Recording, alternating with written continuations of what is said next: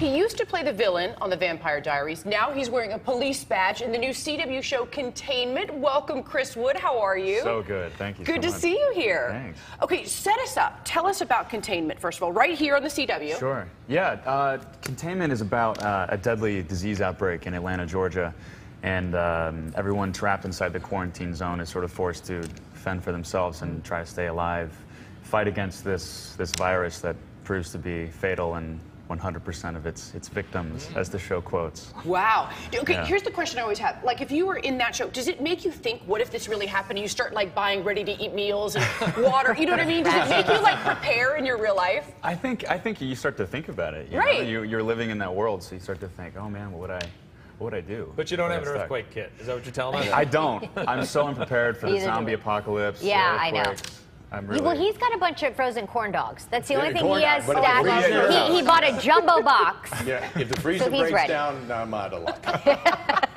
But you guys got a 13-episode run, which is, Good. I mean, almost, you never hear of that anymore. Yeah. So that's really lucky. Do you feel thankful? You know, one thing I really love about a more condensed series is that we get to flesh out sort of one continuous storyline and not have to, you know, when you get to 22, 24 episodes, there's a lot of time to fill.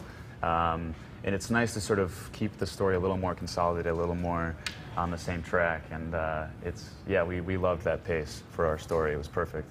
All right, let's take a look at you in Containment right here. Uh-oh. Hey, man, where are you? At the hospital.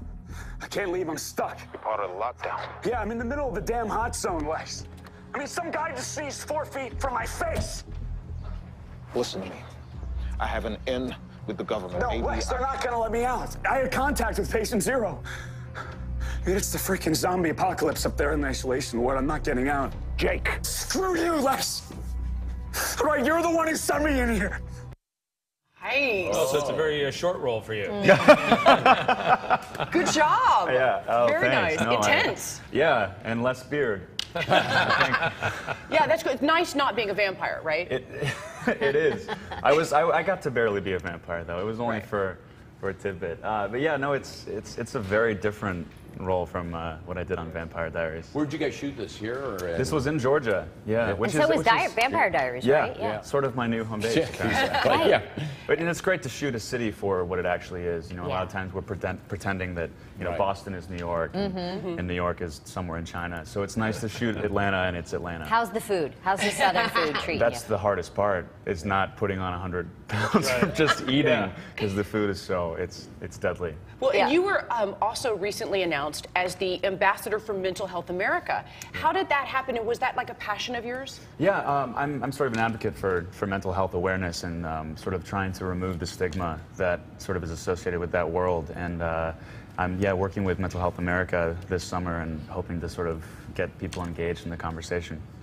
Good for you. Yeah, thanks. Nice work. All right, thank you for coming in. Containment premieres tomorrow night at 9 right here on the CW. Thank you so much. Thank you. Thank you, Chris. Good to All see you. right. And